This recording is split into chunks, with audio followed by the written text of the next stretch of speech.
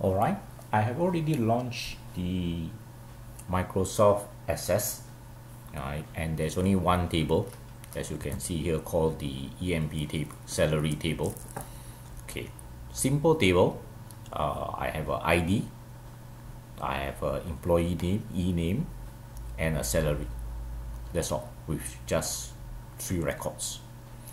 And if I go to the design view, alright, then ID is auto number, e-name is a text, and salary is actually a number.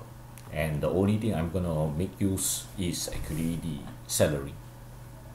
Alright, that's the only thing that I'm gonna make use of. So let me just close this, and I will create a query. I'm not going to use the wizard, alright, so it doesn't matter here. I will just close this. But what I want to use is actually the SQL. If you don't see the SQL, just drop down and you will be able to see the SQL view.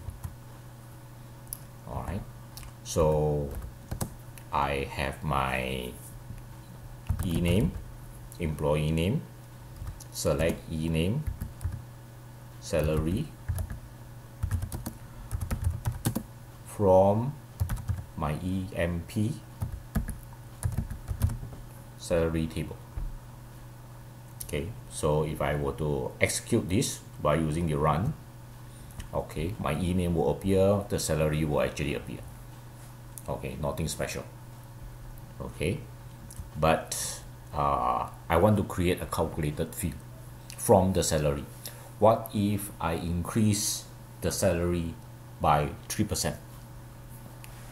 Okay, so I can come back to my salary here, put a comma, take the salary,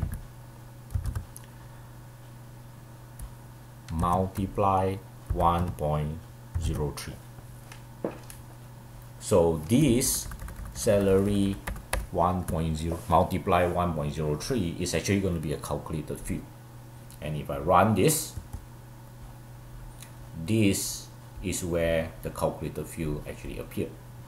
So it is not stored, but it's actually calculated from the salary. Alright, if you look on the top, you will notice that this is actually an expression.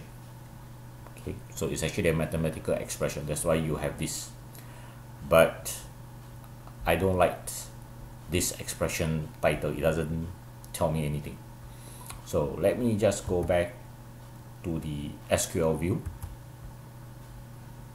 and I can use S.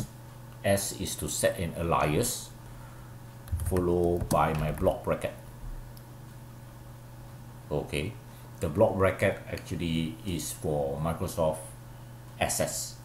Different SQL may use it differently, like some of them probably use a double quote or single quote, so you may need to check the different SQL requirement of the database. So for this, maybe I will call it new salary, and I will click run. Notice on top here is now called new salary. So I can actually create a calculator field as well as create an alias for the calculator field, so to give it better meaning.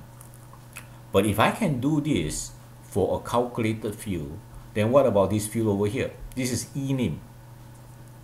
What is e-name? Well, I know it's an employee name, but can I make it better? Right? Give it a more meaningful title. Well, let's try. So I'll come to e-name as, maybe I'll call it EMP name. So I am using an alias, alright, on a field that is already existing in the table. And I will run this. Now you see I have the EMP name on top. So hopefully with this small little example, you get to understand about calculated field, okay, as well as aliases that you can use to change the view or the looks of the column title.